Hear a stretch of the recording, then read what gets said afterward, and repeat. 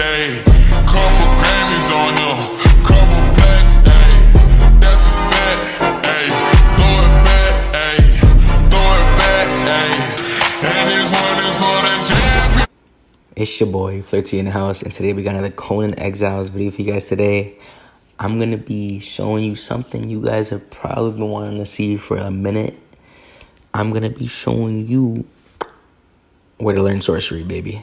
Yeah, I got a little sneak peek, and it's pretty dope. I'm not going to lie. I'm going to be showing you the cave a little bit. It's in a cave. Let's start off with that. You know, another little spoiler right there for you.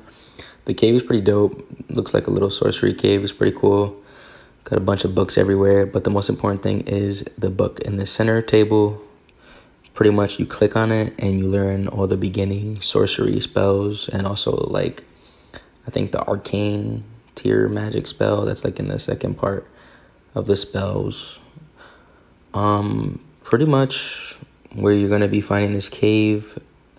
I'm gonna start off first by, in the actual game, they're gonna have it where like I guess when the game comes out, there's gonna be like random sorcerers that spawn around the world.